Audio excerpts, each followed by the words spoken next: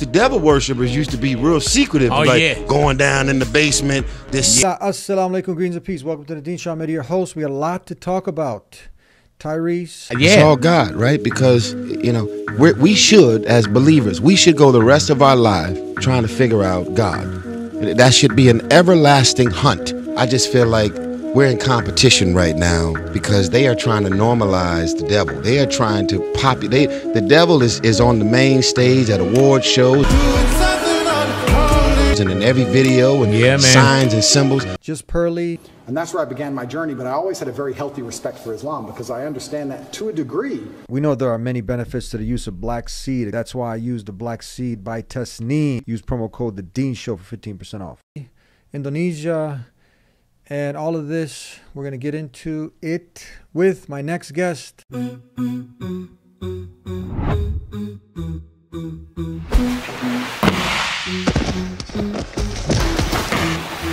Let me introduce you to my faith. We have one God, his name's Allah. And his final messenger's Muhammad. Peace be upon him. This is our religion, Islam. This is the Deen Show. I love you very much, all the work that you're doing. When I was ready to talk about it, I would only talk to you. And I was explaining how much respect I have for the faith of Islam. Welcome to the Deen Show. The Deen Show. Shaykh Uthman, how are you? Assalamu alaikum wa rahmatullahi wa barakatuh. To everybody out there, all the believers, Assalamu alaikum wa rahmatullah. Now, what did you say for many people tuning in? They're like, we want to hear what these Muslims have to say, but now we got to take an Arabic class. This is the greeting of peace. We say Assalam, the peace, alaikum, upon you, wa rahmatullah, and the mercy of God. Some would consider you a Bible scholar because you spent a lot of time and you got actually your Bible right there. I do, yeah. What was the greeting of Jesus? How would he say it in Aramaic or in the Hebrew? Well, I mean, how does it translate it? Yeah, you will find the same greeting. Even amongst Jews today, you will find shalom, and you will find Jesus, peace and blessings be upon him. We love him as the prophet of God. We respect him. And he had the same greetings. And you will find him also praying, as those that are interested, as you see Muslims praying. You will see Abraham and Moses all using the similar greetings of peace upon the believers and praying in the same way that the Muslims pray today. Unpackage that for us. Now, for some people hearing that for the first time, you said, we love Jesus. Yes. What does that mean? We love Jesus. I mean, for us, how can a Muslim, people are thinking, come on now, what are you guys just trying to, like, you know, win favors with us, with the Christians? What do you mean you love Jesus? We don't hear a Muslim now say we love Jesus. That's wonderful to and explain, because for us as Muslims, we're not trying to win favors from anybody. We have God, that's enough for us. But the fact of the matter is that in our religion of Islam, we love all the prophets. Abraham, Moses, David, Jesus, Muhammad, peace and blessings be upon all of them. You will never see a Muslim burning pictures of Jesus, even though we don't agree with making pictures of prophets. You will not see a Muslim burning even the Bible. You will not see a Muslim making disrespectful cartoons of Jesus, peace and blessings be upon him. In fact, when non-Muslims, when atheists disrespect Jesus by making caricatures, Muslims are the ones that get upset more than Christians, because we love Jesus, we love Moses, we love Abraham, we love Muhammad. Peace and blessings be upon all of them. Just like when we say the name of our Prophet Muhammad, we say the name of our Prophet Jesus and say peace and blessings be upon him. Allah, the God, the Creator who inspired the Prophet Muhammad, peace and blessings be upon him, is the same Allah that Jesus, peace and blessings be upon him, was sent by with his command. And this you can find in the Bible. If you look in the Bible, if you're a Christian, you can follow with me and you can open up to John 12:49. In the Bible, John 12:49, it says, "For I, according to the Christian Bible," this is the King James Version, New King James Version, 12:49. In the Bible, John 12:49, it says, "For I, according to the Christian Bible, this is the King James Version, New King James Version, for I have not spoken on my own authority. According to the Bible, Jesus is saying that I don't speak on my own authority, but the Father who sent me gave me a command. John 20:17. This is John 12:49. 49. John 12:49. And we'll continue into 50. So John, if you're watching and you're a Christian, open up your Bible, take a look. John 12:49, 50. For I have not spoken on my own authority, but the Father who sent me, He gave me a command, what I should say and what I should speak. And I know that His command, that of the Father, is everlasting life. Therefore, whatever I speak, just as the Father has told me, so I speak. Now, interestingly, when we look at the word Father, it's repeated in the Bible. Many times, the same word, and I can show you some of the Greek later, is used for other than God, meaning it's a term of respect.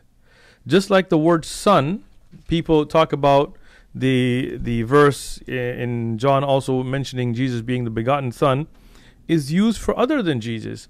So these terms are not to show literal relationships, rather they are terms of endearment, right? We do not believe as Muslims that God has a son or a father or an uncle or a brother or a roommate or any of those kinds of relationship. He was never married. We believe God's above all that. And that's something you find in the Bible. If you look in Exodus, and this is in the Old Testament, 4:22. This is in Old Testament in your Bible. You can look it up if you're a Christian. Then you shall say to Pharaoh, thus says the Lord, Israel is my son, my firstborn. So now if this is to be taken literally, that son here means the physical son, then Israel would be the firstborn of God, and he would be the older brother of Jesus. In fact, in the same Old Testament, this is now in 2 Samuel 7:13, 14. So 2 Samuel chapter 7, 13, 14. He shall build a house for my name. This is talking about Solomon. It's a reference to David about his son Solomon. He said, he shall build a house for my name, and I will establish the throne of his kingdom forever. I will be his father, and he shall be my son. Now, obviously, Solomon is not physically the son of God. He's the son of David, right? And here, it's made very clear that son is a term of endearment. This is not a physical relationship. Now, many Christians may come back and say, well, Jesus is called the begotten son, and that's different. Well, if you're a Christian, open up the Psalms of David, the book of Psalms, 2:7, chapter 2, verse 7. Again, we're not in the New Testament here, we're in the book of Psalms. Here it says to David, again, pre-Jesus here, peace and blessings be upon all the prophets, I will declare the decree the Lord has said to me, you are my son, today I have begotten you. Right? Now this is here, and you can find tons of others, like one of the du'at in the past said there's sons by the tons. In Jeremiah 31:9 it says, for I am a father to Israel, and Ephraim is my firstborn.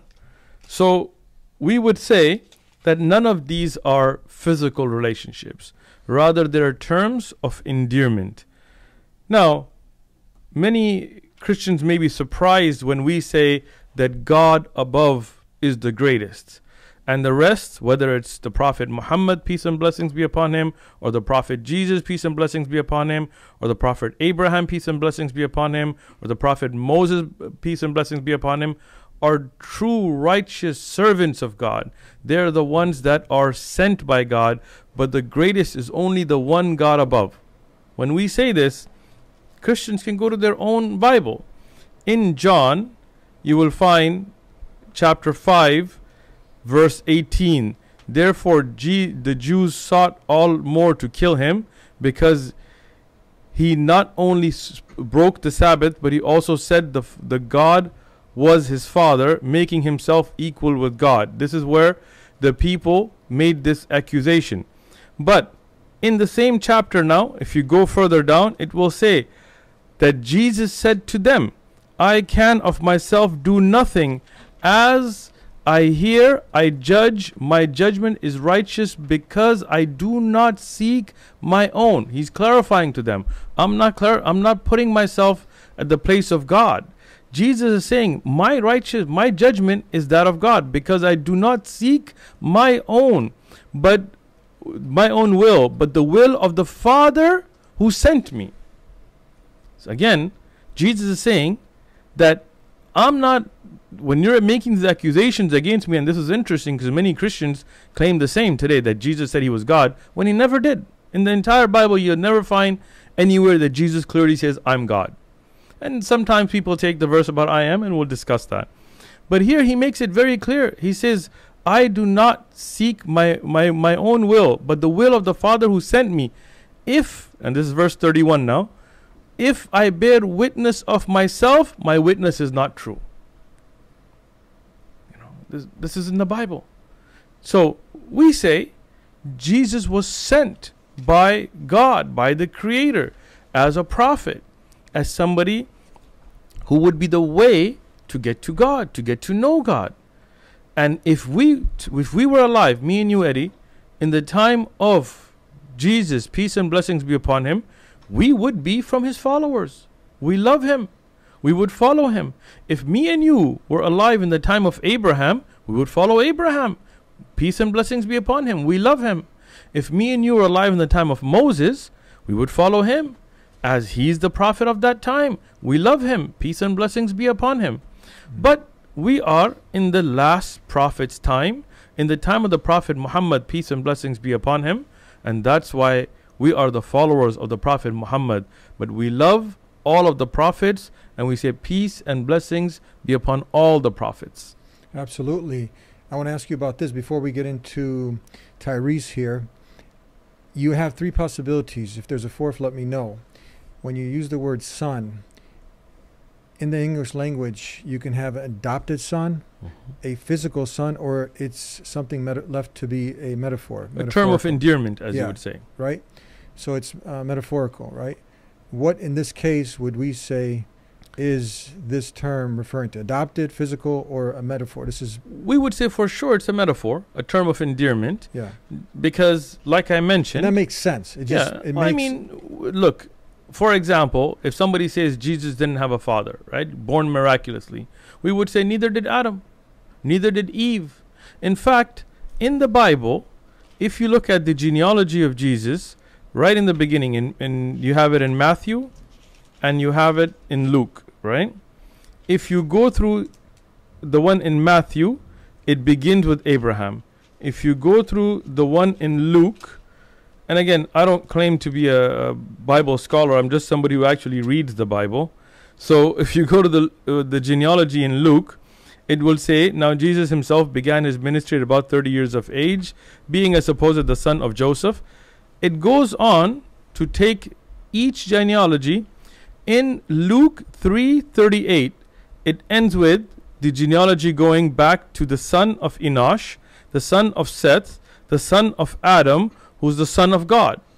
So here, just like Seth is called the son of Adam, and Enosh is called the son of Seth, Adam is called the son of God.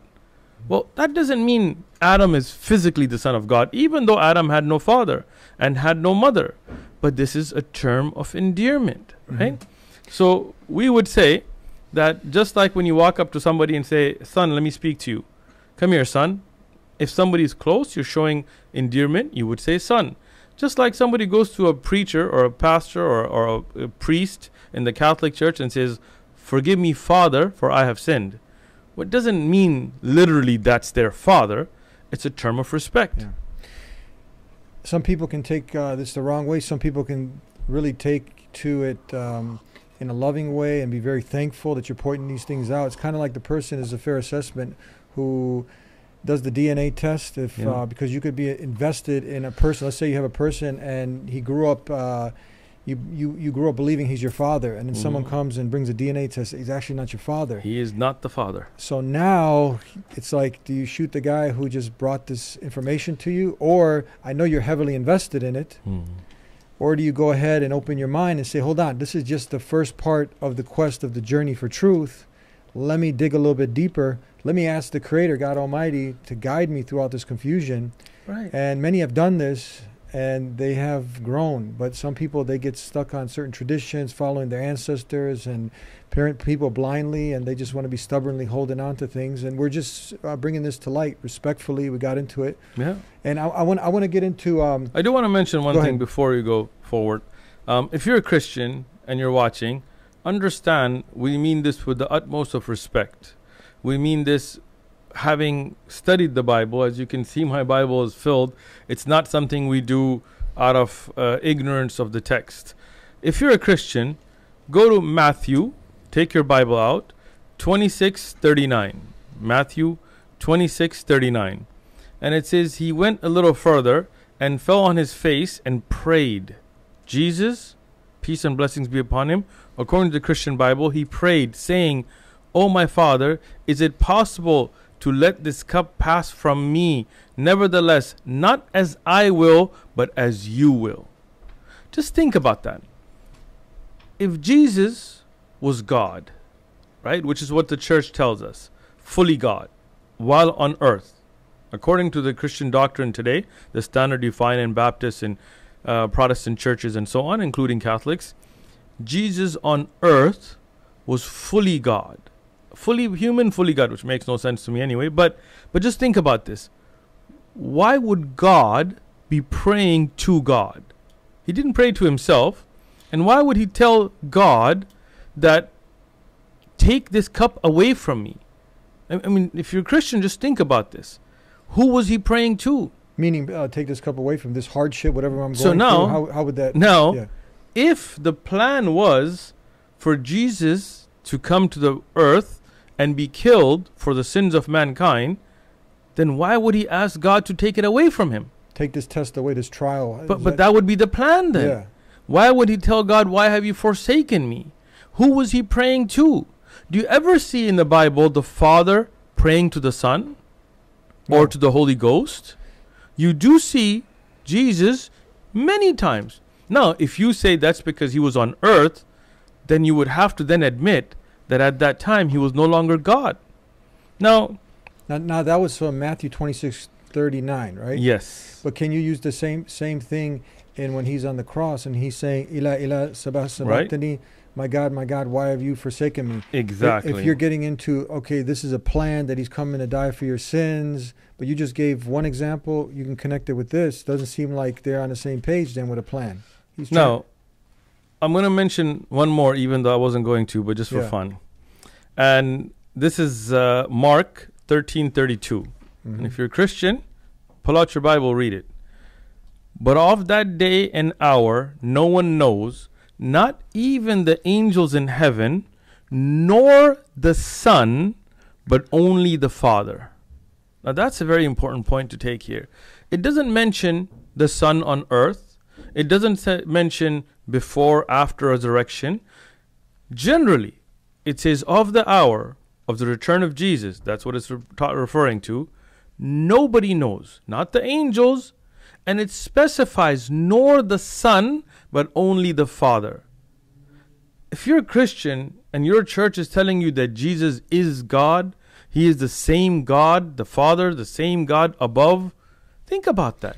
How can God know and not know at the same time? Either God, as we see in the Bible, knows everything. That's a quality of being God, that he knows everything. Or he doesn't know. And here it clarifies the Son does not know, only the Father. And if the church tells you that, oh, he hid that knowledge away from himself when he humbled himself, okay, but then he wasn't God. At that time, he did not know. And if the Father knows, he is superior, he is greater than Jesus. They cannot be the same. We as Muslims love Jesus, we respect Jesus, peace and blessings be upon him. You will never see a Muslim disrespectful towards the Prophet Jesus, but we don't worship him. We worship that same God that Jesus worshipped. And if us worshiping the God of Jesus, the God of Muhammad, the God of Abraham, peace and blessings be upon all the prophets, makes us wrong, then Jesus would be wrong, if that's what people say. Because we're worshiping the same God that Jesus worshipped. We're praying to the same God that Jesus prayed to. So if you're a Christian, why not pray to that one great creator, the God above, that Jesus prayed to, that Abraham prayed to, that Moses prayed to, that Muhammad prayed to? Peace and blessings be upon all of them. Yeah, this is very common sense. A lot of the points you're bringing up, and you're bringing the evidence. And can you say that, before we go into the Tyrese here, because he talks about Jesus also, and we wanted to touch upon that, is the point that when you translate things, you heard the term lost in translation. True. I remember when I had a guest on, he was a deacon, former deacon, Dr. Gerald Dirks. I don't know if you heard of him. He finished from the Divinity School of Harvard. I think I saw him on your show. Yeah, he was here with us. May Allah grant him Jannah. He's passed away since. And when he went into the language and looking at son of God, when you get into the Aramaic and whatnot, he said, and this was a Bible scholar, he's an academic, he said that you can actually translate this, and they translate it to son, but slave or servant of God. Very interesting. Yeah, so right. A lot of these things now developed, and now we're translating things from a language. Now you mentioned where most of these were in the New Testament. As we spoke of before, this is now in Greek, in a language that Jesus didn't speak. He did not. He spoke Aramaic. And the followers of Jesus, peace and blessings be upon, were Aramaic speakers. How much does it play into Greek being with all of the pagan culture, and they have already sons of gods? Also, one thing I find interesting is most pastors and preachers, if you're Christian and you go to a minister, ask him if he speaks Koine Greek and if he's fluent in reading and understanding. Most of them are not. Muslim scholars and students of knowledge and people who study, almost all of us, the first thing we do is we learn Arabic. Myself, I'm not Arab, but I learned Arabic and Nahu and Sarf and Balagha. I studied the Arabic language because I wanted to study the Quran in its original language.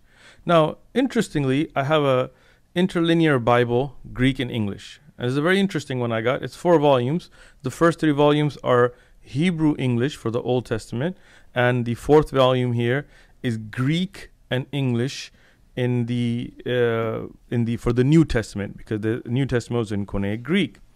Now, there is a verse we find very commonly used to say that Jesus is God, and this is something many Christian preachers they will come out and say, you know what, Jesus said, "I am," and this is something kind of a play on the language, as you were saying, being lost in translation that they use, where they will say that in the Old Testament, God says that he is Yahweh, meaning he is, or I am, right? But that's a Hebrew word.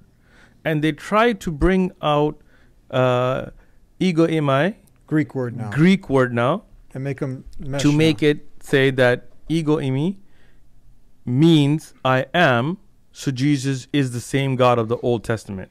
And what the verse that they use here is in John 8:59, right? 8:59, where which they took up stones. So right before that, 8:58 is where it begins. Jesus says, "Truly I say to you, before Abraham was, I am, ego imi." Here, the Greek, and this I have with the Greek and English lining up, is used to say that this is a special name of God, ego imi, I am, and because Jesus said I am, that means he's claiming to be God. Of course, now, the word God, as used for the Father repeatedly, could have been used, but it's not. They make up this idea that this is a clear statement. But if you just read the same chapter, same John, you just go about 10 verses further, you go to chapter 9, and you go to verse 9, it talks about the blind man. Chapter 9 begins talking about a man who was blind, and through the dua or the supplication of the Prophet Jesus, Allah granted him sight. But interestingly, the same discussion goes on when the people ask about who he is, who was the blind man, because he can see now. And that man says, ego imi, the exact same Greek word. I mean, if you just go a few verses further, you will find the exact. Now, if that's a special name of God, as Christian preachers claim, that I am, ego imi in Greek, is a special name that God had for himself, then the blind man must have been God, according to that logic, because he says exactly, and he stops there. There's a full stop. Ego imi, that's it. The mistake made here, and again, I can show you many others who have used the exact same name. For example, if you go to Luke, and this is in the New Testament, if we go to Luke 1:19, you will find Gabriel, the angel Gabriel, he will say, ego imi. And this is in Luke 1:19. He will say that Gabriel says that I am. Exact same Greek wording. The archangel Gabriel is saying I am. I am, exactly. And you will even find in Matthew, same thing being used by Judas when he's saying that not I am. Judas, the betrayer. The betrayer of Jesus. Yes, when he's trying to be cunning, that he's not the one, he uses ego imi. I actually looked up many Greek dictionaries, and I went back and I spoke to people who are scholars in the Greek language. And what it is ego imi is a statement that I am the one you're referring to. I'm the one you're referring to. That the subject matter is me. So when they talked about who's the Messiah, Jesus is saying, it is me. I am the one that was sent to you. That before Abraham even was, I was assigned, as the prophets have been given their jobs. Prophets have been chosen by Allah, right? Not that he existed at that time. Even the Prophet Muhammad sallallahu alaihi wasallam, he said he was given the prophethood when even Adam was not created yet, right? So what it's saying is that I am the one you're talking about. So it's like God Almighty, Allah, in his ultimate knowledge, infinite knowledge, he's prescribing things before even the creation, everything's written. So it's laid out. And no doubt to that. Now, if this was a special name, as Christians claim, then when it's used by the blind man about himself, does that mean that the blind man is God? When Gabriel uses it for himself, does that mean that he's God? When Judas is saying not me, is he talking about not being God? No, it is saying I'm the one that you're talking about. I am the subject matter that you are discussing. And that's why it's the exact same word in Greek is used repeatedly. But the problem is pastors and preachers and ministers, to try to support their own dogma, they hide the actual verbiage from the people. They say God had this word Yahweh, which is Hebrew, and then they try to translate a Greek name and say this is a special name, and Jesus saying that I am means that he's saying he's God. No, he's not. He could clearly say I'm God. That's not difficult, right? He's never ever. In fact, he continuously says the Father is greater than I, right? I'll show you something very interesting. In the Greek, and this was why, again, I don't claim to be a scholar of anything. I'm just a student of knowledge, but I do like to read. So I went and I looked at a verse that comes in 1 Corinthians chapter 8, and this is verse 6, where they talk about what they said. They said, but for us is only one God, the Father, the above, the one above, to whom all things, and we have for him one Lord, Jesus. They clearly separated theos being used and krios as Lord. So they separated a different word, saying there's only one God above and one representative or a Lord or somebody that was sent, that is Jesus. Rep. And this is something you can, if they're the same, if Jesus, God, and the Holy Spirit, according to the idea of the Trinity, are the same, why are they clarifying two different words, right? Look, even if we just go to the very basic, simple English, you will find that repeatedly Jesus says there is only one God. This is eternal life, that they may get to know you, the only true God. Right? This is something that we find. That's John 17:3. 17:3, exactly. That is such a powerful verse right there. Yeah. It's a very common sense verse. It's a verse that you don't have to kind of do too much thinking about. It's straightforward. If you're a Christian, open up your Bible and go John 17:3. And this is eternal life, that they may know you, the only true God, and Jesus Christ, whom you have sent. I call this the Shahada. The Shahada verse, Doesn't right? Doesn't it sound like now, this? It does. This is exactly what we say. We say that there is one true God, the one above, the one that's created everything, the one that's always lived, the one that never dies, the one that knows everything, the one that was worshipped by Abraham and Moses and Jesus and Muhammad, peace and blessings be upon them. And that God sent Jesus. That God sent Muhammad, peace and blessings be upon both of them. Now, some of the Christians will come back and they will say, well, Jesus said, me and the Father are one. Right? Now, if that is taken to mean that they are physically one, then the same chapter, John 17, keep reading to verses 20, 21. John 17, 20, 21. According to the Christian Bible, and if you're a Christian, take out your Bible, read this. According to Christians, Jesus says, I do not pray for these alone, but also for those who will believe in me through their word, that they all may be one, as you, the Father, are in me, and I in you, that they also may be one in us, that the world may believe that you sent me. You see, here, when Jesus says, me and the Father are one, this is referring to the same mission, being on the same page, that God sent Jesus, not with his own ideas, but they are one. Just like, for example, Eddie, we might say we're one nation under God, right? In America, we say this. Well, we don't mean that we're all physically the same person. We're one family. We're one family. We're one in purpose. We're one nation, one tribe, one people, one love, all these things that we use. Just like Jesus is saying that just the same as me and the Father are one, the disciples are one, and those that believe in the word are going to be one in us. That doesn't mean they're physically the same. These are things that we hope that our Christian neighbors and our Christian co-workers and others that are out there will think about. And many people are. Today you see brothers like Andrew Tate and Sneeko and others that come from that Christian background. When they realize these things, they've accepted Islam. And there are many more. Inshallah, our brother young Don, who's studying right now, we're having conversations. Inshallah, you will see, I hope from Allah, that Allah guides him to Islam. That today, young Don even has rejected the idea that Jesus is God. He's not the one God above. He's making that progress.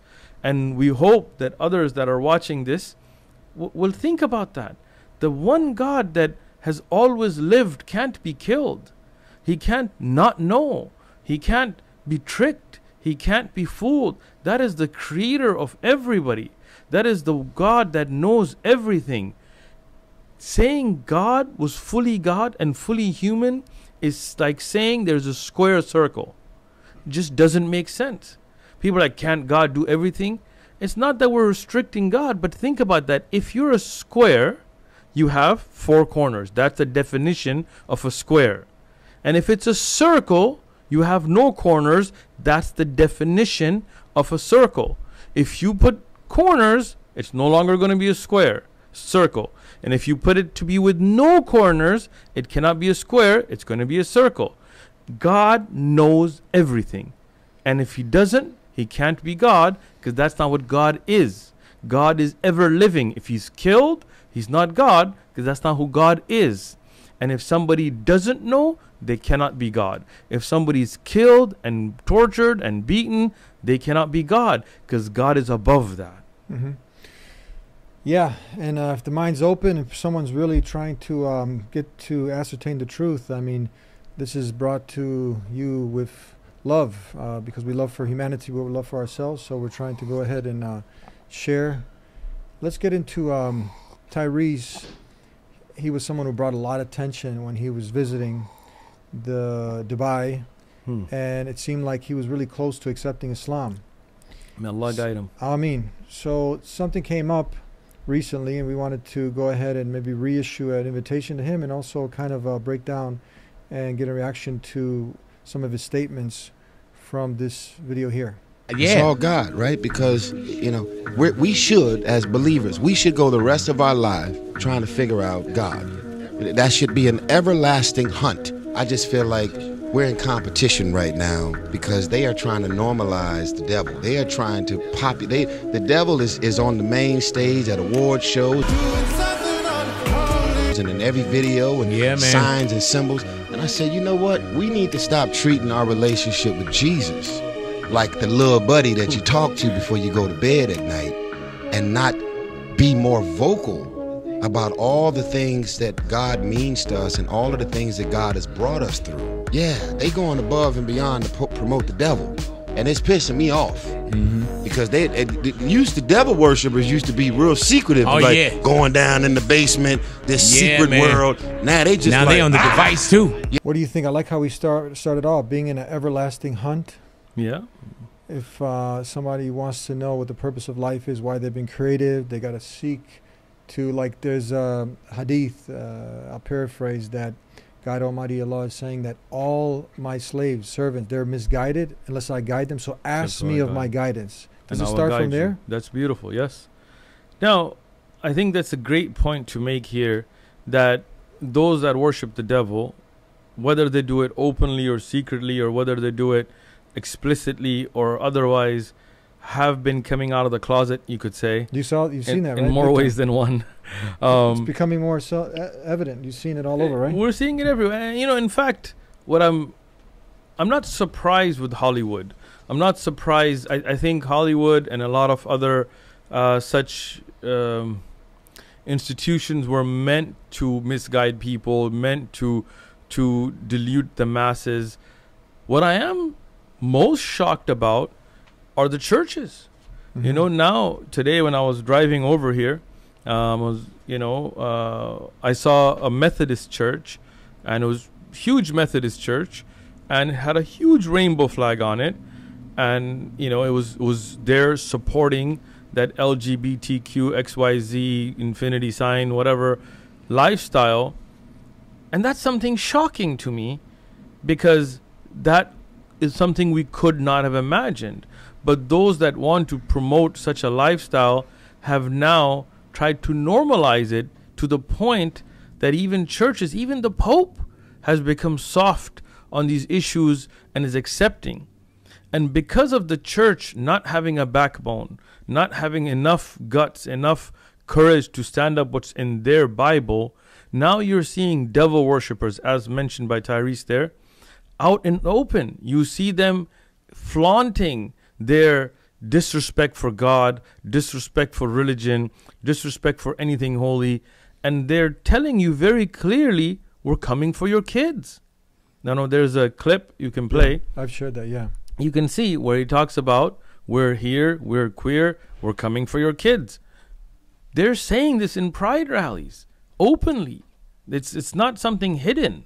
And there's a kid, you can see that one from Kentucky, 11-year-old kid being given a book in his school that is promoting and explicitly pushing such immoral homosexual behaviors that even if that was a heterosexual behavior being described, that would not be acceptable for an 11-year-old to be given from school. But this is an agenda that has now come in full focus. And we as Muslims, alhamdulillah, are the ones standing up against it. You see churches falling. I want to read to you something from the Bible about this. And if you're a Christian and you support the LGBT flag, or your church has it on there, or you try to say that this is their business, I want you to go and open your Bible. Now, again, I'm going to read from the Old and the New Testament. And before anybody says, oh, the Old Testament, this is the Old Testament, if you're a Christian and you believe in the God of Jesus, then he's the same God. If you believe Jesus is God, then these are the laws Jesus ordained. If you believe in the God of Jesus, this is the laws of the God of Jesus. This is in Leviticus 20:13. Leviticus chapter 20, verse 13. If a man lies with a male as he lies with a woman, both of them have committed an abomination. They shall surely be put to death. Their blood shall be upon them. This is the Bible. This is the Bible. It's not the Quran. This is the Bible. Old Testament, Leviticus 20:13. Now, I do want to clarify something, that I am not saying that this is something that people need to take into their own hands or anything like that. I'm just reading scripture from the Bible that Christians do give out and claim is the words of God. Now, somebody might say, oh, that's the Old Testament. Well, even if we go to the New Testament, if we go to Romans, you will find the same penalty being used in the New Testament. And before I bring it up, I do want to make a point that if you're Christian, live by your text. Either you can say that this is the words of God, this is what we live by, and this is what we're going to stand by, fine. Or you can say, I'm not Christian, I don't believe in the Bible, fine. But you can't claim to be preaching the Bible, you can't claim to be living by the Bible, and at the same time violating the rules that are in your book. We as Muslims, we live by the Quran. We're proud of the Quran. We love the Quran. We don't compromise on the Quran. We're not apologizing about anything. We're not compromising on anything. We're not watering down anything. That's how we are. Now, this is the New Testament. In case somebody tries to say, oh, that's Old Testament. This is in Romans chapter 1. If you look at verses 27 through 32.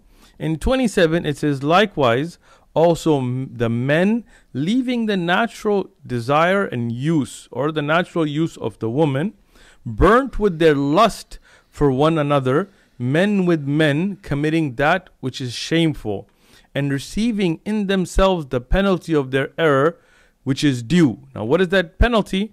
You will see in the same chapter going down, in verse 32, who, knowing the righteous judgment of God, that those who practice such things are deserving of death, not only do the same, but also those that approve of that practice. Now, this is in the Bible. This is the New Testament.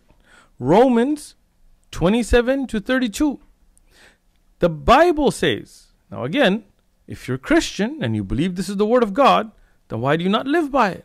So all you're asking the question is, why don't you adhere to the book? That's it. The Bible says that those who commit such actions and also those who approve of it is an abomination, deserve death. This is in the Bible. This is in the Bible. Once again, for political purposes, I'm making it clear. I'm not giving my own views. I'm not telling anybody to take the law into their hands. I'm just saying this is for educational purposes. This is educational purposes. In the Bible, that's what it says.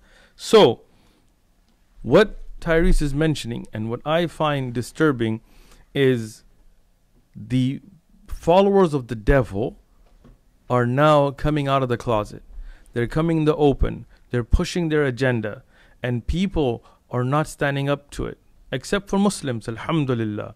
The Muslims, we're open, we're clear about our stances, about our condemning the practices that are devilish, the practices that are unnatural, those that support or promote and push this LGBTV on kids. This is something that we condemn. Churches are putting up rainbow flags. Churches are out there in the pride parades. You see pastors and preachers marching with those that are wearing leather outfits, and they're taking little kids. I mean, you can see these videos online. If heterosexuals were doing such disgusting things, I wouldn't put kids in that parade. But having people who are practicing the practice of the people of Sodom and Gomorrah that were cursed by God in the Bible, those that the Old Testament and the New Testament clearly condemn with death, and pastors and preachers are out there dancing. Popes are out there trying to soften their stances. Why? Because these churches have sold out.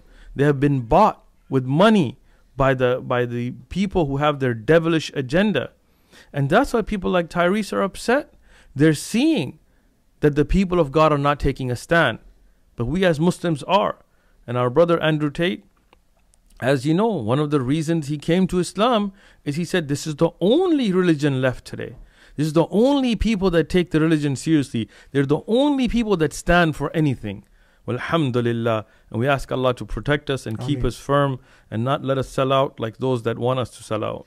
Do you think something like a way of life that is accepted by God, it's in the Quran, it's in the Bible, do you think they would promote it? And there's a ton of evidence for it, via, like they do these, what's against the Bible, against the Quran, polygyny, for instance. What do you think if they were educating humanity on how a man can have multiple families, take care of them, nothing sexual or anything, but just show how it can actually work, how it can benefit society? Well, that's the funny thing. If you look at polygamy, you will find it throughout the Old Testament. You will find reference to those same prophets, like David in the Old Testament. You see him having many, many wives. See Solomon, for example, and you'll see others. And you will find the same people praised in the New Testament. For example, David, he's called a prophet in the New Testament.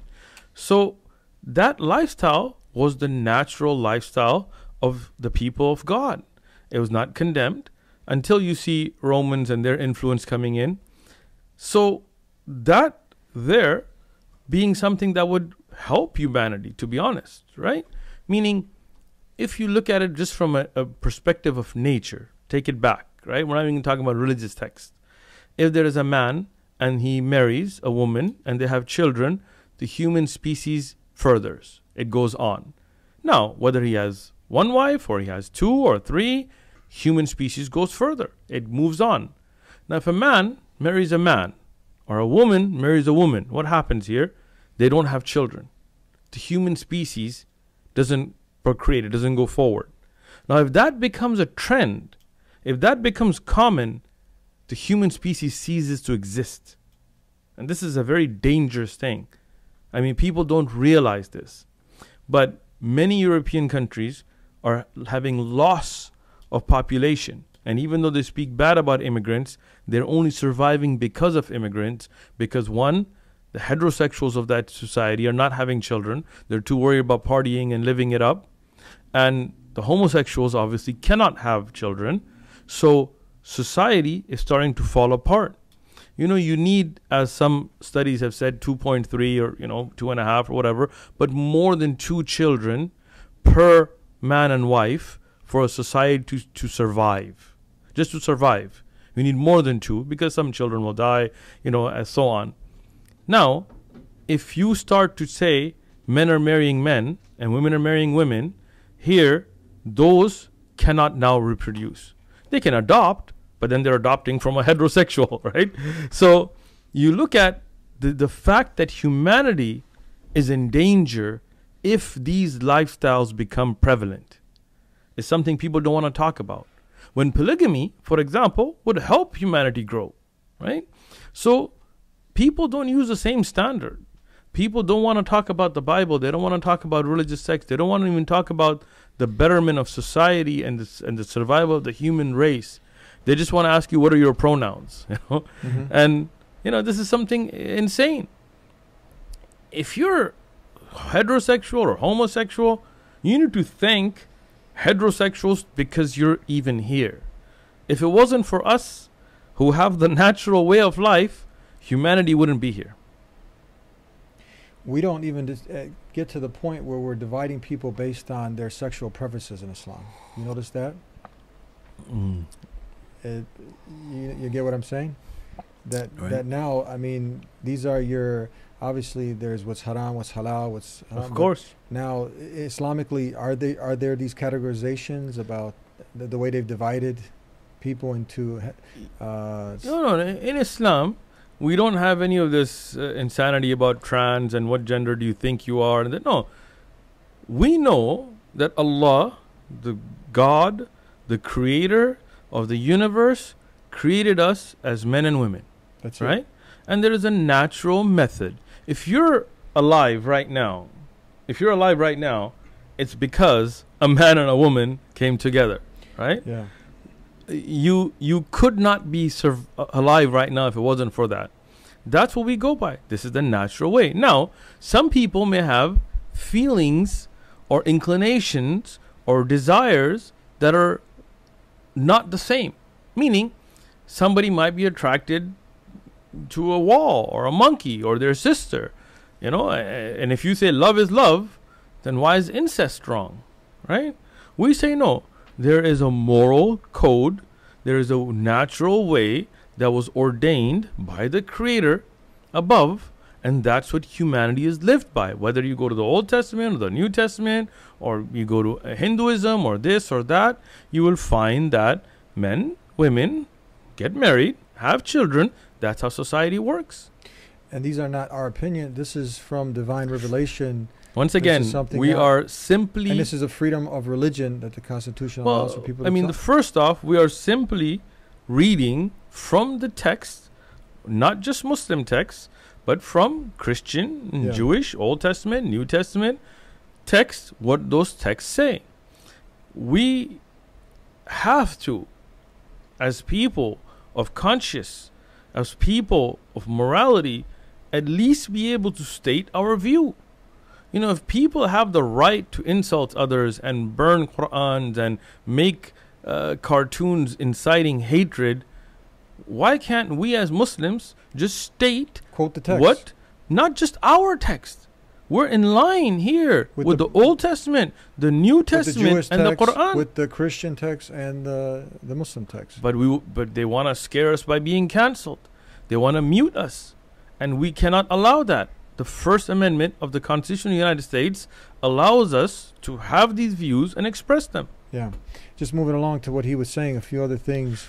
It's interesting as a musician, him also pointing out the symbols in the music and the messages that are in there that are dangerous, these satanic messages. I actually recently did a breakdown of a documentary that really goes into deep the black magic behind all of the music, how they use these musical instruments and, you know, these musicians, and then they put the poison in there and they put all this to get into you. Because naturally, if you're listening to the lyrics by themselves, it's not going to get in you. But then next thing you know, you got the woman singing She's a Hoe. Naturally, normally she wouldn't, but the beats got into her, and now she's like degrading herself. Well, you know, I mean, if you look at the music industry, and I know many brothers that were involved in it, or to some extent or the other, that got out of it, it is a very devilish industry. And some are very open about it. I mean, we have a brother that used to be with us in San Diego that was a professional model, and he spoke about himself and his interactions in Hollywood, and also his wife, who used to be a makeup model, you know, on TikTok or Instagram or something like that. And she was offered some opportunities in Hollywood. And I have an interview that I did with him that's on our One Message Foundation channel. And he talked about where they took her to go to worship the grave of other people, to do satanic rituals. These are not things that are hidden, but people outside the industry may not know about it. But these are well known. I mean, from very early on, Jimi Hendrix and so on, you found relationships with the devil. If you look at Ozzy Osbourne and so on, you saw their relationship with the devil. Tupac spoke about it. He spoke about the industry and their devilish tendencies and how he was, you know, kind of on the outskirts because of it. As a comedian, Cat Williams, he spoke about a lot of the rituals that they have, homosexual rituals that he witnessed himself. David Chappelle spoke about it. You know, a lot of these people who run Hollywood, who run the music industry, are involved in the LGBTQ XYZ lifestyle. There are people who clearly and openly worship the devil. They're involved in satanic rituals, whether they're doing it through the Mason temples or whatever else. I mean, I'm not a conspiracy theory guy. I'm a facts guy. And these things are facts. I mean, there are people who will tell you what they saw, people that were involved in that lifestyle. You know, even if you look at professional wrestlers, you know, it used to be called WWE or now it's called WWF, right? there's Rowdy Piper, I believe he was. Yeah, Roddy Piper. Yeah, we grew up watching him. Big buff guy, tossing people around. And he was molested. He was made to do homosexual acts. And I mean, you wouldn't think. You would look at these big, strong guys. But that industry is such a devilish industry. And he gives an interview and he talks about it, which tells you we need to be very careful as Muslims, or even if you're a Christian or Jewish or just a person of conscience. You need to be very careful what your kids watch, what you listen to, what your kids listen to, because there is an agenda there, and that agenda is becoming more, as Tyrese mentioned here, is becoming very out in the open. They're becoming more and more aggressive with that devilish agenda. And you've had a lot of musicians also come out and talk about how with the different beats and everything that they use, that these are tools that the devil uses to bring him to his way. Yeah. To put you in a trance, to put you in a different There was a concert. World. Just like you have the Quran, people heal the hearts with the Quran. Yes. Right? It's through words. Shifa, yeah. It's, a healing. But with these instruments and this music and these symbols, all these things, these are the tools of the devil, the shaitan. This is what many of these musicians are even coming out and saying. Yeah. There was a concert, I forgot the name. He was a rapper. And I don't listen to him, so I don't know. Yeah. But what I read about from the news was people got into this trance-like devilish mood where they started stomping and killing, and he continued. People were getting killed with these mosh pits and stuff. It was a rapper. Because I don't. Okay, yeah, I heard that on the news. Yeah. Was that Lil Nas or one of those guys? It's somebody new. He had like a shoe brand after him too and stuff, but very interestingly, he continued playing the music while people were being killed in that crazy frenzy. And when I was reading the article, the people were like, we were out of our minds. The devil had taken over our body. These were statements by some of the people. Wow. And there was a lot of criticism that he continued playing even though he could see people were being hurt. And people can look up the article. It's quite dangerous and it's very scary. Yeah. Let's move on to last thing we want to talk about. We had it scheduled to have just Pearly on the program actually, and they ended up on there adjusting the dates. But we wanted to talk about, because there was some controversy, and people respect the position. That she comes out kind of talking about some traditional values. Nice. And kind of crushing the feminism that's really gotten and affected a lot of the minds of even the Muslim community, male and female. Yeah, Allah protect us. So, but then she ended up having some questions, and they turned into kind of insults. And we wanted to see how we can address those. Sure. And maybe get her to shift if she has some questions, because she's had Andrew Tate on her program quite a while, and she doesn't want to offend her guests also, I'm sure. But hopefully we can address this issue, because you've talked about it a lot. Someone actually sent us a message regarding this question here. I sent your video that you just recently did. Nice. The person replied and said, wow, it was cleared up. They said, wow, this really put a different perspective on it. Excellent. So she goes to say, did Muhammad date a 9-year-old or not? Why is everybody arguing about this? He either did or he didn't. Well, so if she was here, she would have been here. How would you address Well, the answer is he didn't, Yeah. because there's no such thing as dating in Islam, right? Well, let's just be very explicit and clear. He never dated, never the had Prophet a girlfriend. Muhammad, peace be upon him, never dated, never had a girlfriend, never went out on a date. Dating is not something in Islam. Yeah. And I don't know her well. I mean, the only reason I know her is because you mentioned her, and a few other people mentioned that, she is kind of the female version of the red pill, meaning that she's going against a lot of things. In That's a female version of the red pill. Of the red pill. For our audience, what does that mean, red pill? Well, so there's, again, I don't support the movement, but there is a movement. Your green pill? Red pill? I'm not any pill. I don't touch pills. I just drink tea. The Islam pill. I'm Islam pill. Yeah.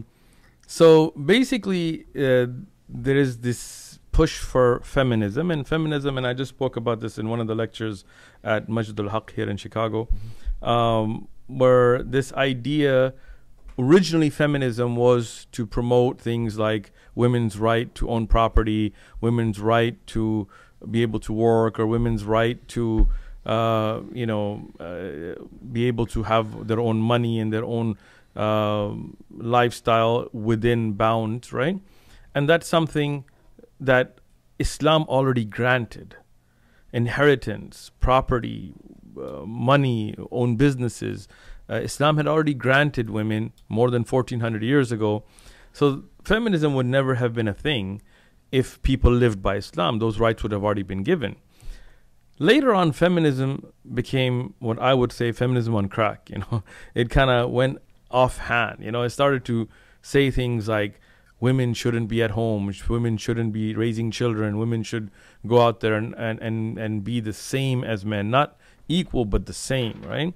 And that's why feminism has kind of fallen apart, and feminists today are kind of infighting because you have these trans women who are actually men, and now some feminists would say, well, they're women because they identify as women and they should be playing sports with women. And other feminists are like, no way, these guys are guys. They will destroy women in sports because physically they're men, right?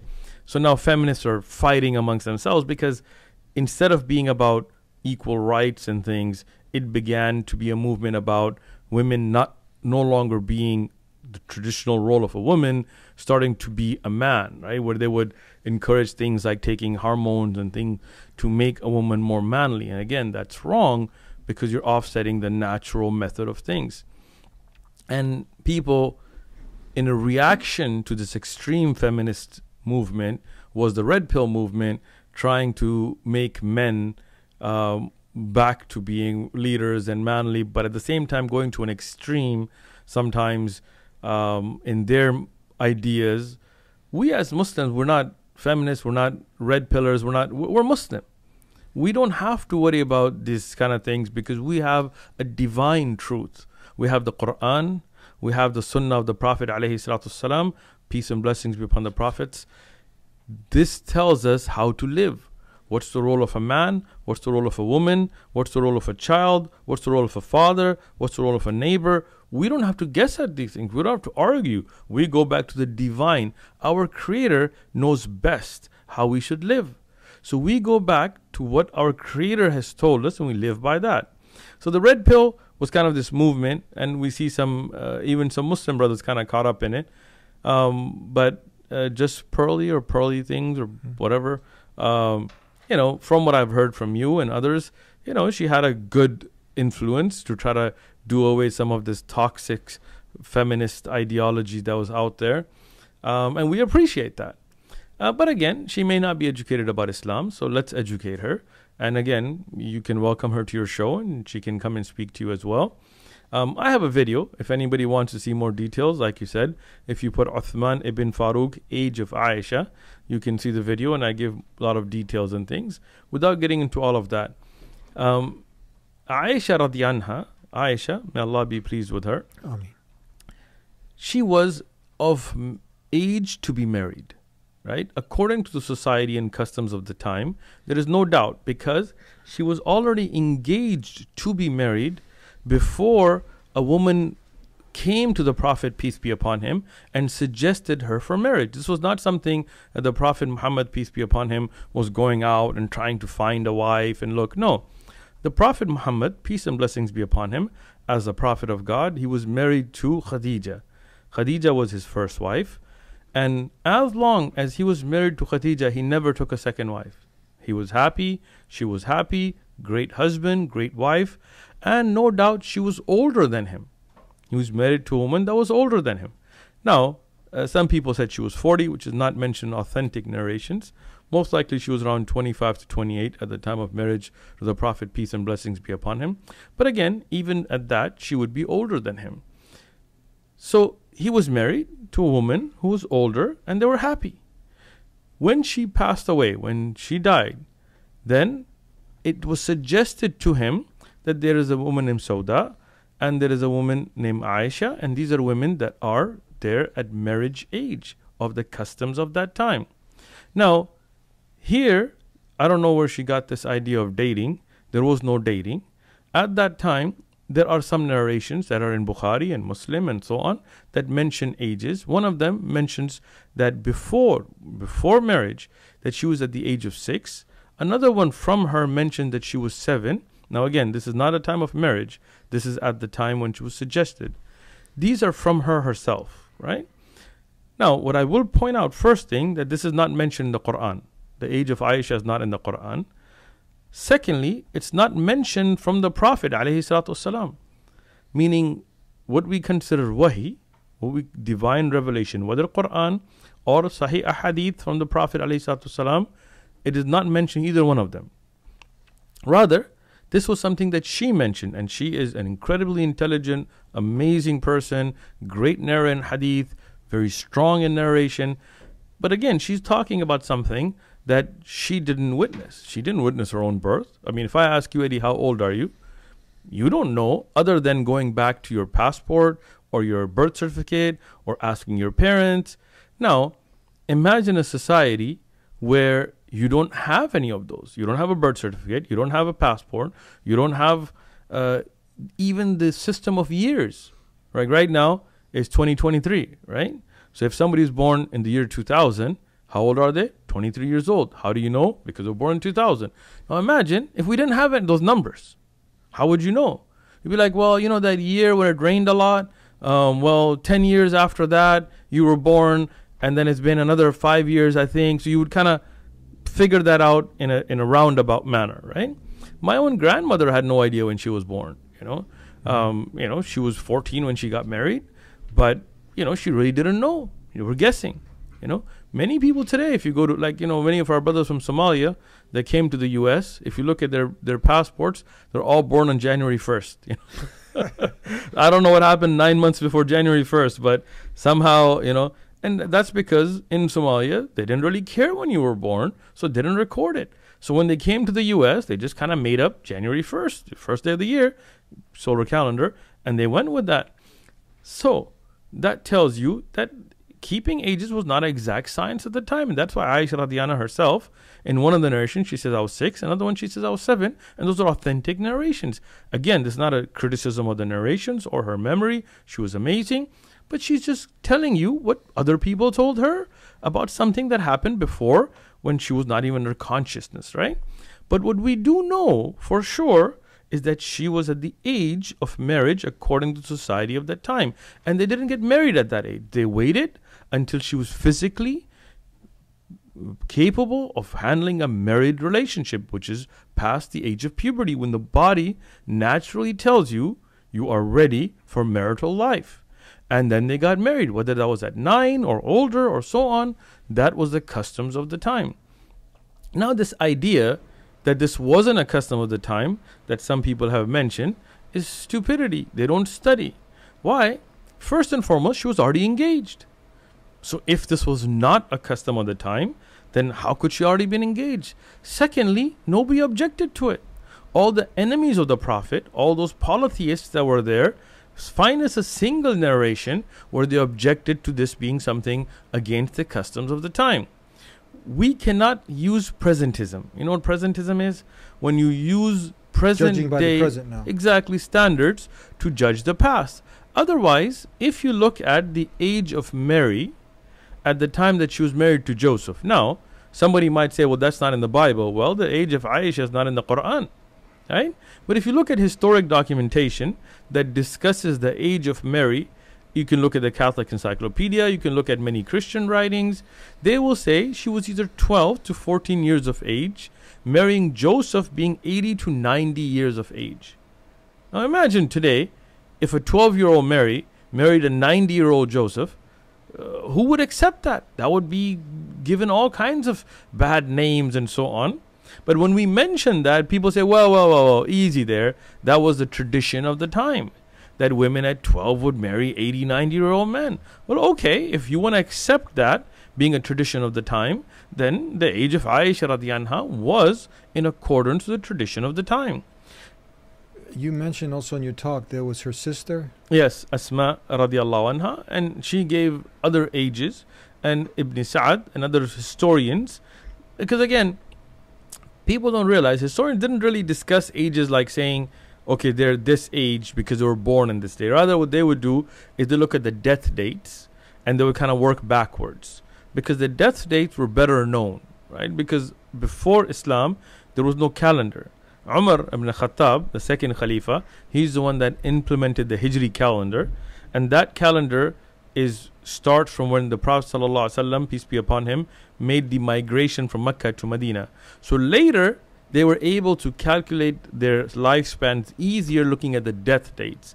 Looking at that, there are ages given that put Aisha radiallahu anha in her teens, right, at the time of her marriage. But again, I'm not arguing which one is more authentic and things. The whole point here is that according to the custom of the time, she was already engaged and she was at an age that was acceptable for marriage of that time. Mm-hmm. In our time, even boys, for example, don't get married young. Why? Because they have to go to school, and they got to go to high school, and then they got to go to college, right? Get a job. But in societies where they don't have that structure, basically when your body is ready, when a woman has hit puberty and a man has hit puberty, they're ready to get married, right? And they waited for her body to be mature and her mind to be mature to an age where she could be married, and that is why they waited for the actual marriage, right? This is what is important. At that time, people didn't go to school, right? When a girl would, for example, one of the ways that you know a girl is ready for that type of relationship is when she gets her menses, right? This is the body telling you that you are now ready for childbirth. Now, mentally, according to the society of the time, she might not be ready, right? You don't have to get married, but this is a natural phenomena. So when a woman is physically ready for her to get married, this is perfectly acceptable. Today, you have many preteens that are out engaging in sexual behavior, right? You see pregnant teenagers, and there's no law against that. There is nobody upset. And I used to work at a school called Twain, as a Mark Twain in San Diego, as a teacher's assistant, and there were girls as young as 14, 15 that had already had kids. They used to have a daycare at the school for these, teenager girls with kids. Now, if they're old enough to be having kids and old enough to be having sex, why aren't they old enough to be married, right? In Islam, we don't believe in premarital sex, right? So, again, Aisha radiallahu anha, in accordance to the customs of the time, she was already engaged to be married. Nobody objected to that. She was engaged to the Prophet, peace be upon him, and married to him in an age that was customary of that time. And people want details, we have a video on it. They can look at it for details. So the question is, on what standards are you judging? So if you're judging by the culture didn't condemn it. If you're judging by the law, any religious law, there's no religious law that condemns it. If you're judging by her family, you already mentioned she was engaged to already be married. So any which way you go, and if you want to compare it to some close to modern times, let's say the founding fathers, were they people who now were breaking some kind of laws? Well, these terms, the derogatory terms, the founding fathers? First off, even if you leave that out, many of the kings in Europe, and you want to go further back, I try to go closer. If you go back, so let's take it step by step. Many of the kings married women that were 6, that were 7, that were 9, and so on, and this was accepted in Europe, right? Past that, going forward, if you look at many of the founding fathers, if you find many of even the well-known personalities, and in my video I go through details on these, they married women that were underage according to our standard of today. Many of the founding fathers were slave owners. If you look at George Washington, he owned slaves. But when we bring that up, people say, well, that was acceptable at the time. Well, then if that was acceptable at the time, and you want to put him on the dollar bill on Mount Rushmore saying that, he was acceptable by the time of today, it's not acceptable, then that's presentism, right? Then no problem. But then you need to use the same rule. If you look at the Bible, and we can do a breakdown of actual verses that'll take you over the age of Rebecca when she's married to Isaac. According to the Bible, she was 3 years old. Rashi, the famous commentator, of the Old Testament, he says that this is Jewish law, that a girl past 3 years of age can get married, right? Now, again, I'm not saying that that's right or wrong. I'm just showing that if you're going to talk, if you're going to criticize, you better look at your texts, right? If you look at some of the states now, even to this day, I mean, if you go further back, I think it was 1890, something around there. Delaware was 7. I think in the 80s. In the 80s, they raised the age. Yeah. But until then... But it was as low as 7, 8, 9, 10. Yeah. And you go back. In some states, and I went over this in my video, till today, at I think it's 10 or 12 years of age, with parental consent, they can get married. Yeah, so the further back you go, you had more traditional values being upheld. You didn't have this whole institution of schooling, university, and then not to talk about the lifespan. All these things you take into consideration. And also the maturity level was, nowadays you have some women can't boil an egg. Well, I mean, some the 30, 40-year-old guys are still sitting there playing video games. Some men, and they're mentally less than 12 years of age. Exactly. So men and women not mature. These are, if you just, can you imagine if you look at someone, you know, I was looking the other day. What was he? 19 years old. Mehmed, was it Mehmed the Conqueror? Yeah. 19 was he? 19 years old. He was a general opening up Constantinople. Muhammad bin Qasim was 17. Osama bin Zayd was 17. How do you wrap your mind around that? Yeah, of course. I mean, not just that. Even if you look at earlier cultures, people by the time of 12 and 13, men even, had already had children. Like today, I live in San Diego. We're right next to Mexico, right? If you go into Mexico and you go to inner Mexico, not just Tijuana and Juarez, if you go inside, if you go to some outskirts of Sinaloa and Guadalajara, you will find 14-year-old girls that are married and have kids, right? Now, that may not be acceptable by our standards in the U.S. You have to be whatever age. But that's wrong for us to judge them by our standards. Unless there is something in text, religious text, or in natural development, then yes. But when a woman is at the age that she's having her menses, this is a body telling you naturally she's ready for that type of relationship. And when people are okay with children that age engaging in sexual activity but not okay with getting married, that's just hypocrisy. When you look at men, if you look at some of these, I'll take for example the Mormons. If you look at what was the Mormon, Joseph Smith, and many like him, who later when they get locked up or things get revealed, you got women coming out and they're talking about all of the different criminal things that he was doing and the imposter he was, and they turn on him basically.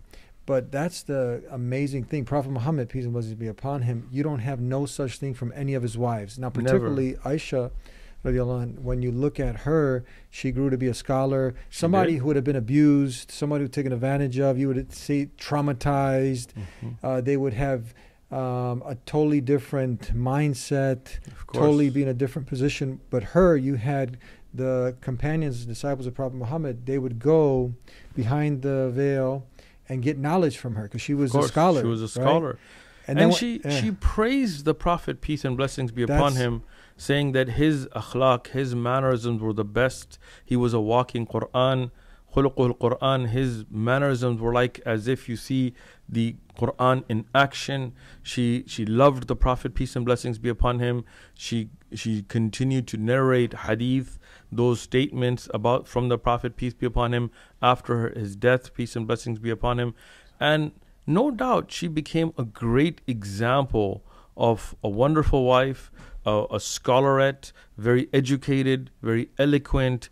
Till today, if we go back to the books of hadith, where we look at the narrations, or the books of tafsir about the explanation of the Quran, or the books of fiqh about Islamic jurisprudence, I challenge anybody to find a single book of hadith that doesn't have a narration from her, or a single tafsir of Quran that doesn't go to the Quran and not depend on her opinions, or books of fiqh that will mention her opinions, to show what a great example she was and what a wonderful woman she was. She was our mother in the sense that we are the believers. She's our mother. We love her and we respect her.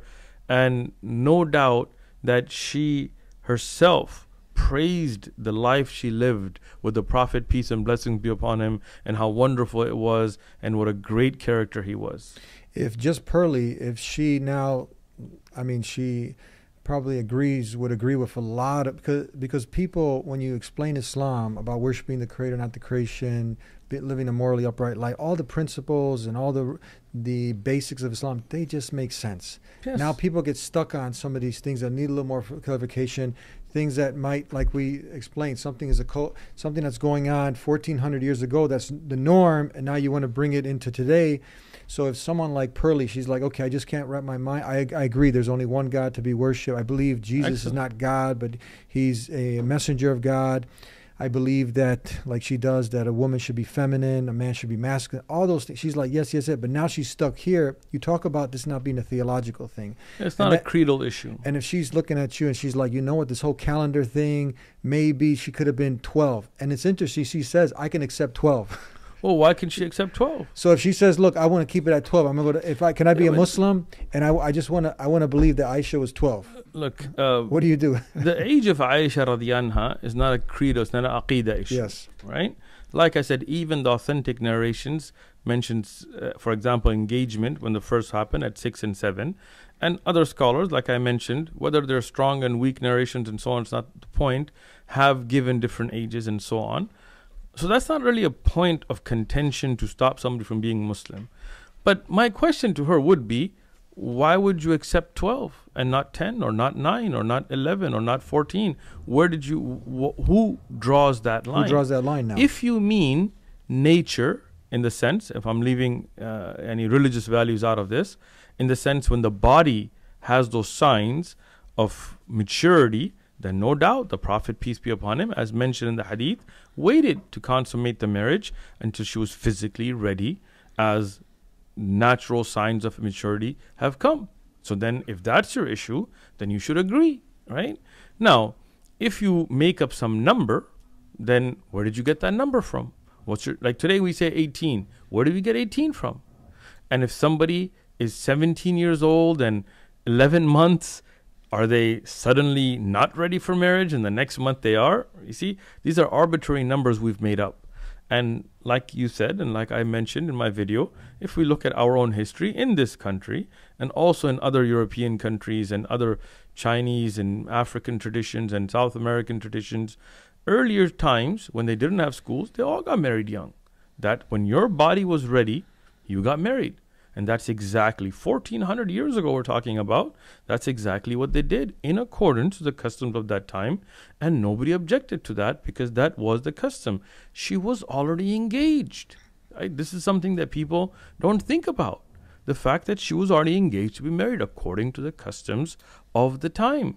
And the Prophet, peace and blessings be upon him, waited for consummation until she was physically and mentally ready for marriage. Physically and mentally. So these exactly. That's the criteria. Of course, in Islamic jurisprudence, if those that study Islamic fiqh, you will find, like in the books like Al-Mughni of Ibn Qudama and Al-Majmu' Sharh Al-Muandab of An-Nawawi and others, Ibn Abdul Barr, they talk about what is the age.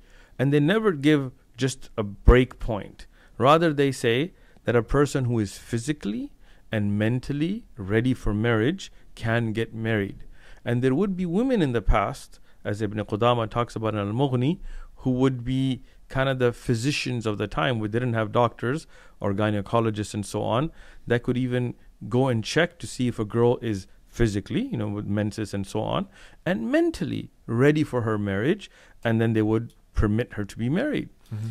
Because if we put like an age, women in different parts of the world get their menses at different ages, which is a physical sign of being ready for childbirth, right?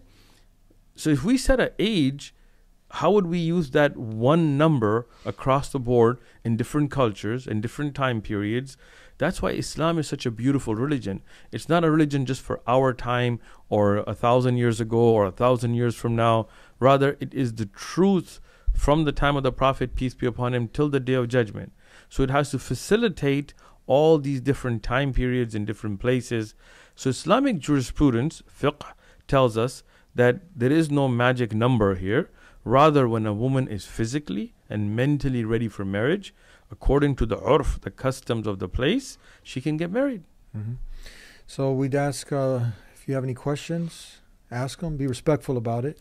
Sure, and if you can add a link to my video, which gives you more details and we do reference that, all the books in the description, people can go look up Uthman ibn Farooq, Age of Aisha, in Google or YouTube as well, and we give you all the details there. So if Pearlie has any other questions, feel free to ask. Feel free to ask. We're here to help you along your way. You were recently also visiting Indonesia. Yes. And it was interesting. You had an experience where people, you're starting to see this here. You know, people, it's a shame, you know, parents bringing their kids and you got grown men showing genitalia, you know, it's here. Disgusting, but now you talk about that in Indonesia in a certain, village? And so I had a very interesting experience. I mean, I went from here, I went for Umrah, and then I went to Malaysia. The people of Malaysia are wonderful people, had a great time there. Then I went to Indonesia, and the people of Indonesia are wonderful people, had a great time there. I stopped in Thailand for a day, where our brother Bobby accepted Islam. May Allah protect him and keep him on the right path. And then I went back to Saudi Arabia, did Umrah again, and then came back to the U.S.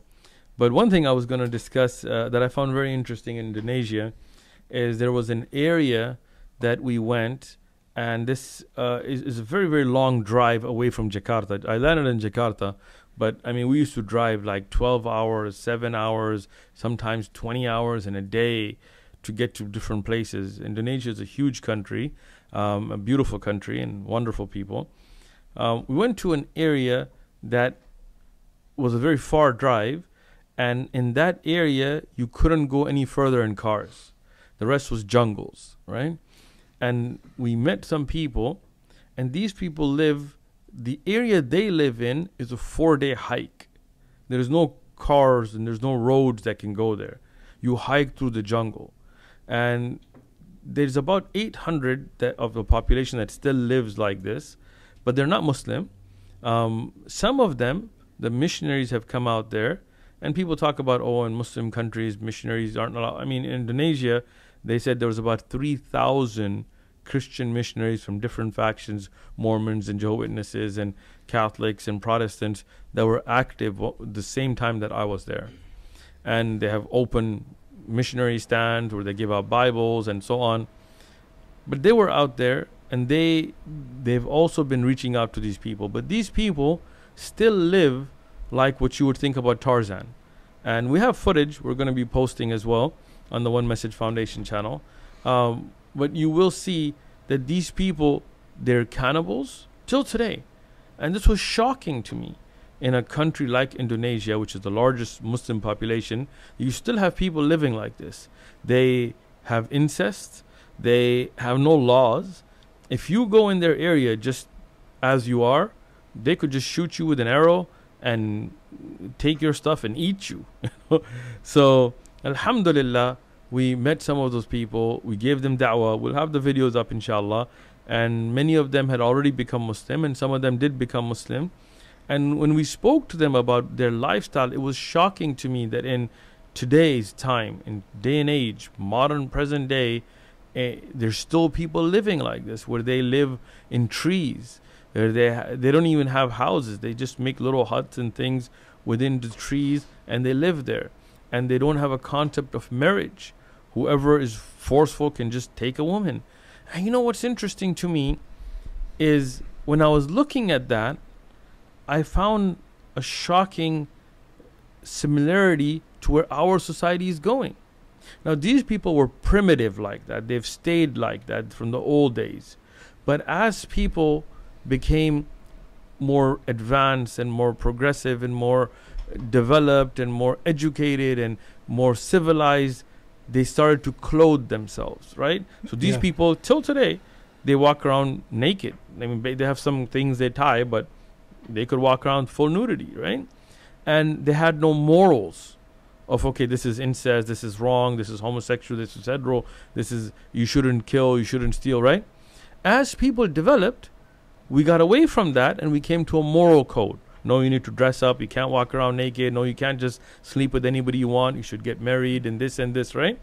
But today's society is going back to being primitive. We're getting, we're not getting better, we're getting worse again. Worse, yeah. Where now we're going back to people walking around naked. We're going back to people not having morality. We're going back to people trying to justify stealing and killing, whether, you know, it's capitalism or big fish eats little fish or whatever else, justifications that we give, and promiscuity, you know, infidelity, and all those things are being justified today through people trying to take us back to a primitive age. Islam brings us towards being the most civilized. You know, this is why somebody came to me and said, oh, you know, you guys are real primitive because your women cover, and I mean, we cover as well. You don't see me walking around in, you know, tight shorts and things either. So I told this lady, I told her, well, what were the cave people like? And she was like, they were naked. And I said, okay, well, what happened when people became civilized? She said, well, people started covering up. I said, then that means we're the most civilized. Our women are the most covered up. Our men are the most covered up. And you walking around, you know, practically naked, you're primitive. You're backwards, not us. You know? And you see that's happening more and more. You see what was at one time, not too long ago, in the 20s, 30s, women had more, even men. And then what happens now, the skirts from below the knee to the ankles, now it's just below the knee. Now it's above the thigh, and it just keeps getting less. It just now, you know, may Allah protect us all. I mean, you look at society, especially in Europe. You see it even worse in the U.S. You know, you have people that have naked runs, like they run around the streets naked. Yeah. And you know, you got little kids, and you got things like this, and you look at the pride parades and the disgusting things that go on. That's what I can't understand. Parents actually bringing their children to this. You know, I think that should be criminal. Really. I mean, you know, the human mind has certain stages that it develops. And when you expose the child's mind to things that it is not developed for, you will have psychological issues in the future. Yeah. And this is something that psychologists and others will tell you across the board. And when you have people take their little kids to a pride parade where you have men dressed up in leather like dogs and, you know, doing things to each other, I don't know how any parent can take their children, expose them to that. I don't know how that's not illegal. I don't know how that's not, you know, against their own moral reality, you know. And this is like the video you played earlier of Tyrese. This is becoming more and more in the public eye, more and more common. And Christians, Jews, even if you're an atheist, but you're a moral person, you need to start taking stances. We're Muslims are standing. You guys need to stand with us and say, look, this is enough. We can't accept this. This is something that is going to destroy society. You know, you look at Sodom and Gomorrah in the Bible and as well in the Quran about the Qawm of Lut alayhi salam and the destruction that it brought. We see our society heading the same way. And we as Muslims who want good for our society, who want to keep this society upon morality, the same morality in the Old Testament, in the New Testament, in the Quran, and other texts as well, are standing up for it. This is how societies of the past, the Roman Empire and others, this is what happened when they started going down this direction. Yes, they were destroyed. The Greek and others too. One thing I want to touch upon, when you're talking to people, there's from one side, they try to create this confusion and this suspicion of Muslims. So they throw out this term, and when people hear this term called taqiyya, now they're like, no matter what you say, they're like, they're just lying. You know, how can we trust them? How would you address this? Well, first of all, people don't understand there is no such practice in Islam. Taqiyya is not an Islamic practice. You find this mentioned in some of the Shia, some of the Rafidah, some of the books that are mentioned by them in trying to protect their identity. They would say it's okay to lie and so on. But that's a Shia concept. That is not mut'ah, the temporary marriages, taqiyya, the lying. These are not in Islam. They're not in the Quran. They're not in Hadith. You will not find this in the fiqh and the jurisprudence of Abu Hanifa or Malik or Shafi'i or Ahmad and so on. These are concepts that certain sects may have developed, but they're not mainstream Islamic concepts. You will not find them in the Quran or the Sunnah. Now, if people want to talk about lying and deceiving, you know what? Before people get on a high horse, I would say that they need to read the text of their own book. If you look in the Bible, for example, in 2 Chronicles 18:20 through 22, This is in the Bible, 2 Chronicles 18, 20 to 22. So you're bringing this up now, the Bible, because this usually comes from not all Christians. Right, but mostly we see Christian apologists bringing this concept they'll up. bring this up. Of course. And this was brought up. I had a conservative Christian. I came on his talk show and he interviewed me. He threw this at me. But then I actually I said, no, this is nowhere in Islamic text. It is not. I went into what you're allowed to do. Like, let's say your wife cooks you a meal and it doesn't taste good. Even the details that here you can go ahead and say, it's great, honey, even though you're lying. Right, she but puts too much. That's not taqiyya anyway, No, right? that has nothing to do with it. That's basically that, if there are certain situations, like situations of war. Well, obviously, if you're a general in your war and there's, the enemy is going to ask you, hey, where are your forces coming from? You're not going to tell them. Yeah. If you look at any country that's been at war, they always want to keep their plans secret. So in that situation, state secrets, of course. Hitler and Churchill didn't go around telling their plans to everybody. Like when Muslims saved, actually, the Jews from Hitler, of course, and they were hiding them and they were coming, they were actually... Right, exactly. When they would ask, hey, do you have any Jews here? And they would say, no. This is because they're protecting their lives in that situation. Jews, yeah. Of course. Or, if two brothers are fighting and you bring some sulh, you say, hey, you know what? He's really sorry. Why don't you go talk to him? You're just trying to bring two people together. Yeah. But the concept of taqiyya is not this. Taqiyya is where you're going to lie to defend your beliefs. To advance your beliefs. Right. And that is not an Islamic concept. This is why if they're going to bring this, tell them, bring the Quran. Show us where is it. So there was a brother, he was new to Islam and he was at the Dawah Center. He was getting educated and he was like, okay, there was a Christian about to come and they were going to do some Dawah and have an educational session. He said, even though he was a Muslim, he just started practicing. He says, let me tell him that I used to be a Christian. That might help. And the Muslim teacher said, no, we are not allowed to deceive. This is a specific hadith from the Prophet ﷺ, so we don't deceive. Yeah, we're not deceivers. Exactly. But if you go to the Quran, for example, even many of the verses that people misquote, like makaru wa makarallah, Allahu khairul makirin, you look at the context of that is when the people were plotting against the Muslims. And Allah tells them, this is asbabun nuzul of the ayah, that they have their plans and plots. And that's why every translation you will find that this is for plotting. If you look at Sahih International or Mohsen Khan, or all of those, right? And Allah has His own plans, and Allah is the best of planners. No doubt to that. But if you go to the Bible, this is 2 Chronicles 18:20 through 22. It's very clear. Then a spirit came forward and stood before the Lord, before God here, and said, I will persuade him. The Lord said to him, in what way? He said, so the spirit said, I will go out and be a lying spirit in the mouth of all his prophets. Meaning a lying spirit will be placed by God in the mouth of the prophets. The Lord said, you shall persuade him and also prevail. Go out and do so. Lie through the mouths of the prophets. Therefore, look, the Lord has put a lying spirit in the mouths of these prophets of yours, and the Lord has declared disaster against you. So the Bible, according to them, is saying God, the Lord, put a lying spirit in the mouth of their prophets and destroyed a people. We as Muslims never would agree with something like this. Allah does not lie, Allah does not deceive, and He does not allow Muslims to lie or deceive. Taqiyya is not an Islamic concept. What about this passage in the New Testament where Paul is saying, I'm paraphrasing the verse where he's saying, if my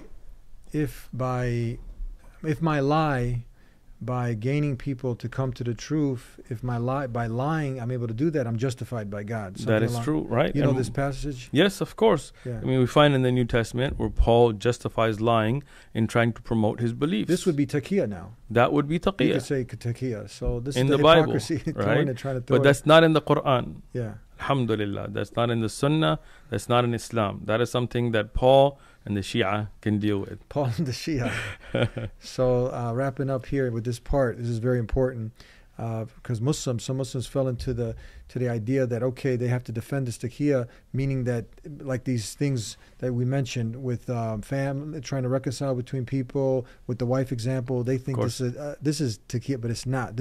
We have nothing to do with that. Taqiyya and Islam have nothing to do with each other. Nothing to do with that. It's not in the Quran, in the Hadith, nothing. Not at all. Okay, a Muslim is one who is truthful. Yeah, and this is why I think honest. People need to be educated before they talk about Islam. When you talk about things like mut'ah, the temporary marriage, this was a pre-Islamic practice that was condemned in the Quran when the ayat about getting married, nikah, came, and who you can have relations with.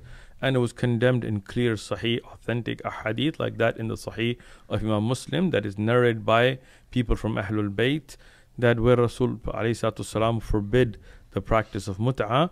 And even the hadith in Sahih Muslim where he says he forbid it till the day of judgment. Allah, it used to be allowed in the earlier days because it was a pre-Islamic practice.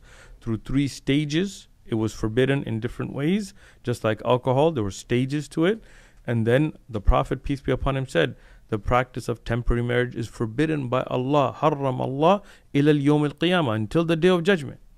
So if somebody tries to bring these things, they need to be educated. These are not Islamic practices. Even if some sects, some breakaway groups may practice them, they're not allowed in Islam. All right, thank you. We covered a lot here. Appreciate the time again, Eddie. It's always a pleasure seeing you. Alhamdulillah, I'm a big fan. So may Allah bless you and protect you and keep you on the right path. How's the Deen Center coming? Alhamdulillah, brothers and sisters, we've acquired the future Deen Center property and we want to get the masjid open first. It's all coming along. We're installing the doors. We can make wudu. We've installed the carpets. We have many details to finish up, but it's coming along. Alhamdulillah, we need a new roof, we need new windows, and we need a minbar. That's right, we need a minbar for the masjid. Now, if all of you want to be a part of history and help build a house of worship, build a masjid for the sake of Allah, so Allah, the Creator, can build for you a house in Jannah, click the link below, donate right now. May God Almighty Allah reward all of you.